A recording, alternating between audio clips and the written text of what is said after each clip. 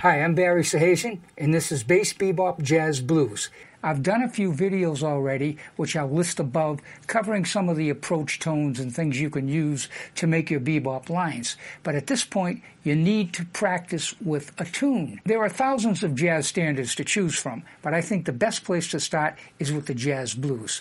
Right now, I'd like to take a look at the jazz blues as opposed to the standard blues, the 1-4-5 blues. And you'll notice the first four measures are pretty much the same in both blues progressions. Measure 5, 6, 7, and 8, you have your 4 chord going to your 1 chord. However, on the 8th measure, we have what is called a secondary dominant. The secondary dominant is a 2-5, which approaches and resolves to the 2 chord over here, the C minor 7.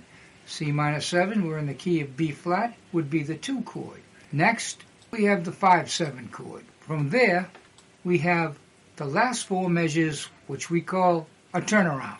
This turnaround is a 1-6-2-5 progression. This turnaround can be played with many different variations of chord changes.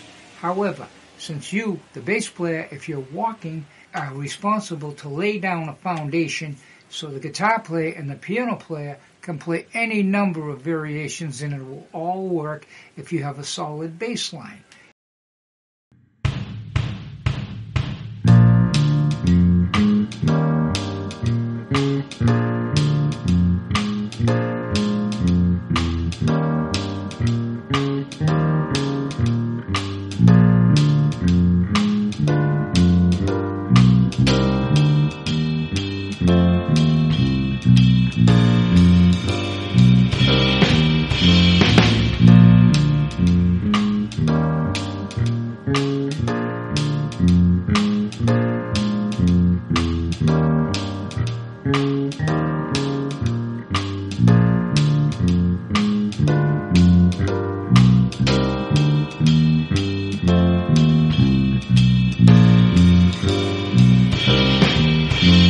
I'd like to talk about what I just did in that jazz blues progression.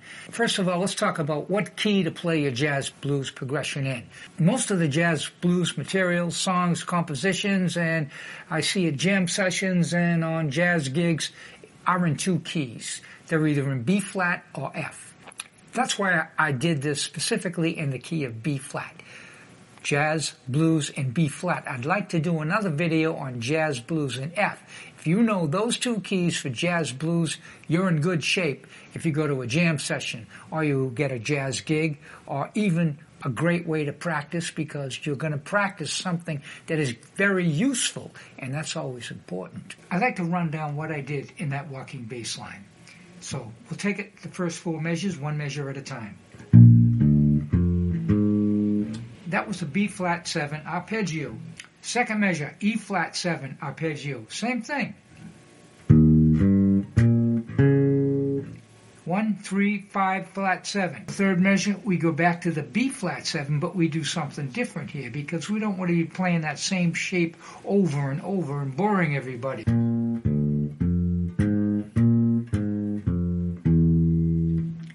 That was a B flat 7th arpeggio. And on the last note, I put a passing tone going to the E flat, which gave it a nice Nice jazzy tone.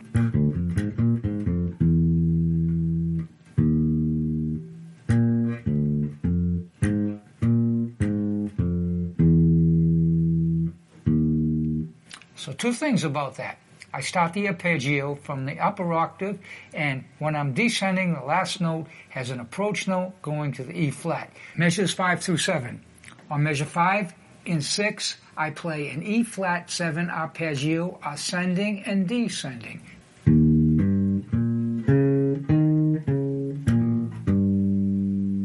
Next we go to measure 7, which just goes back to the 1 chord.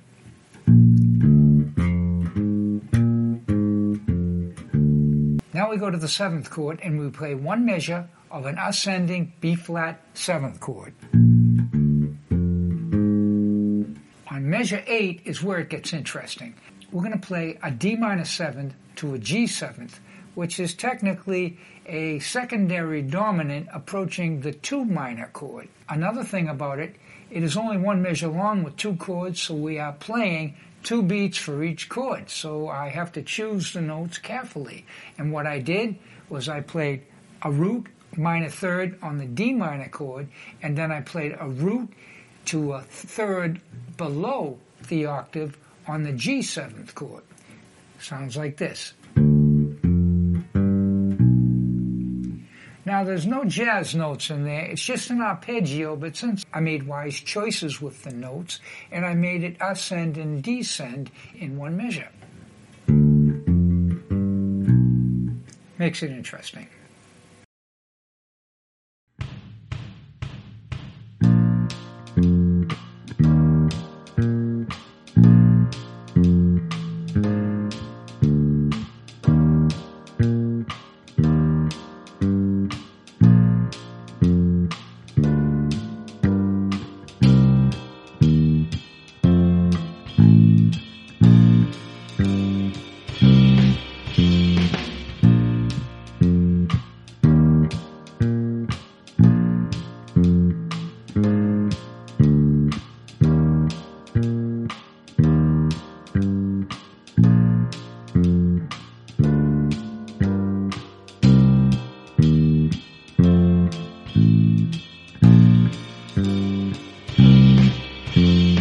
Right now I'd like to talk about the 2-beat, also called the half-note feel.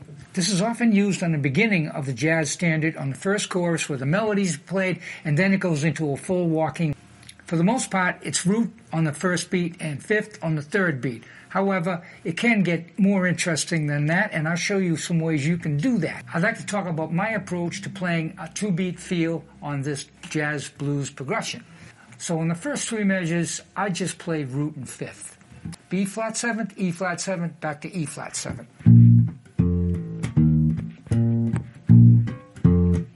Okay, in the 4th measure, what I did was I played the flat 7 on beat 1, which is kind of risky because you are expected to play a root. If you use it with a little taste, it can be very acceptable. I played a flat 7 on the 1, and then I played a D on the 3. Now the D is only a half step away from the upcoming 4 chord E flat, so it sounds kind of nice. Let me play the whole 4 measures for you.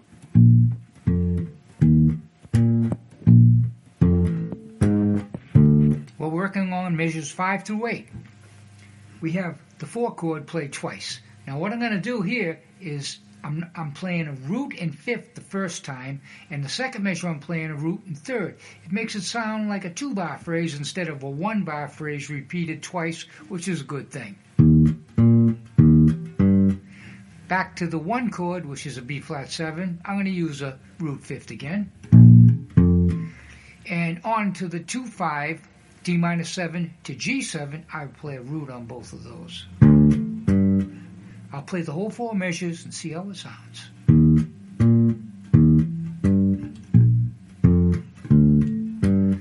On the last 4 measures, we have a C minor 7th to an F 7th. Then we have the 1, 6, 2, 5 on B flat 7, G 7, C minor 7th, and F 7th. So what I'm going to do is I'm going to play a 1, 3 on the C minor. I'm going to play a 1-3 on the F 7th, but going down to the 3, and then the 1-6-2-5 all root. See how it sounds all together.